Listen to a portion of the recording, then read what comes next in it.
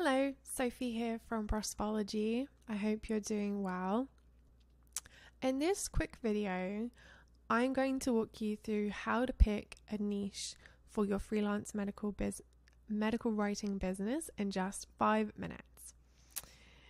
I want you to choose a niche because it is so important to help you stand out when you're first getting started. Doesn't mean you have to stick with it forever, or you can't change it, or you can't broaden your offerings further down the line. But finding a niche in the beginning is really important for your positioning and the strength of your brand. So I'd like you to answer these 4 questions, and it will make it much easier for you to choose a niche. First question I want you to answer is, what do you have the most knowledge about? So looking at it purely from a knowledge standpoint, what did you study? What courses have you done? What have you been reading about? That's what I'm talking about.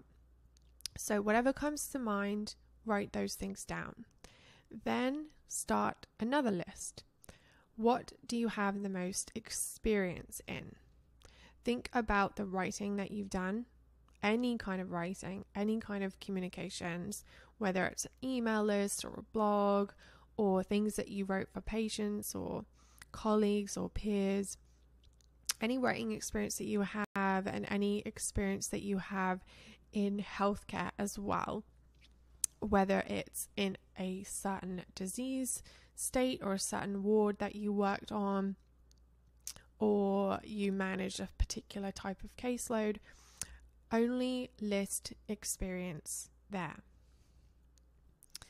Thirdly, I want you to list the therapeutic areas that you're most interested in.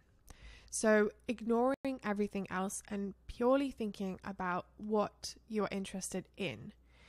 So what do you most enjoy learning about? What would you like to learn more about? If you hear about something, are you more likely to listen? If you see something that somebody else has done, do you think, "Ooh, I'd love to do that"?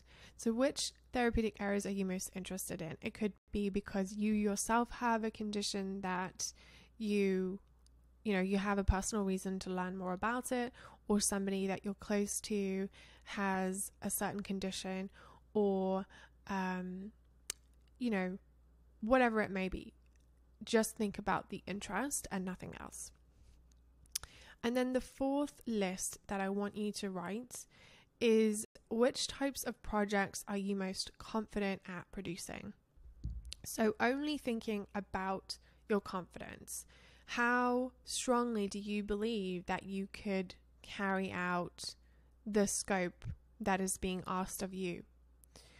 And so this could be the types of projects, as in like the types of deliverables, for example, script writing or infographics, or it could be the therapeutic area that you would be writing about.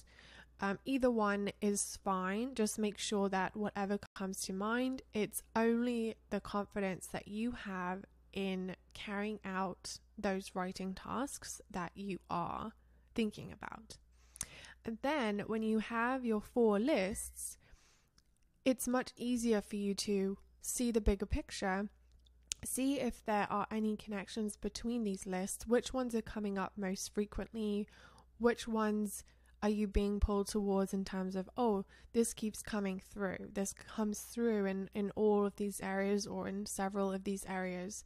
That's what your niche should be. So I hope you have found this helpful. If you want to share your niche with me or anyone else watching this, please do in the comments below. If you need any additional support in establishing yourself as a freelance medical writer or in determining your niche, do let me know, because I may be able to help.